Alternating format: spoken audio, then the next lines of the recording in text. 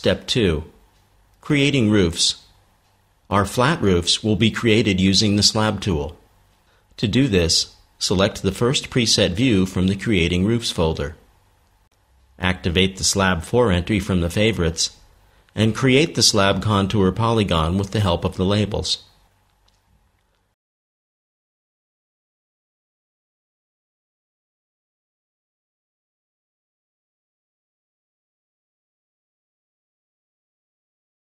Create the slabs called for by View 3.2.2. In this case, use the space click method for faster creation. Remember, you can always use the magic wand to speed up the creation of any elements with closed outlines. To do so, all you need to do is push and hold the space key of your keyboard.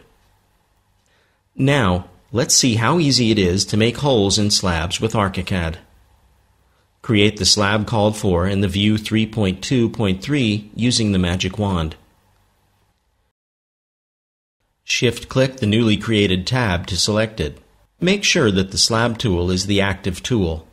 Click the polygons pointed to by label arrows 3.2 to 3.4 with the space key held down to create holes in the slab polygon.